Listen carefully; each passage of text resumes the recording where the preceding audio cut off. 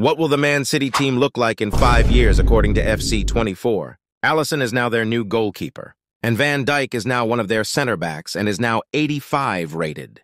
Ruben Dias is now 91 rated and is probably now the best center back in the world. Harvey Elliott is now playing for Man City. These guys have just decided to buy the entire Liverpool squad. Or maybe Pep and Klopp's relationship is deeper than we think. Alvarez is still playing for Man City and is 88 rated. He really is the new Aguero. James Maddison is now 87 rated and looks to have replaced KDB at Man City. Phil Foden is now probably the main man for Man City. It only took him 10 years. Hakimi is City's new fullback and 87 rated. This is the perfect Kyle Walker replacement. Gvardiol is still playing here and 88 rated. This City team probably is still winning leagues every season. Jeremy Doku is also still here and is now 85 rated. Comment what team you want next, plus like the video and you will receive good luck for the next 5 years.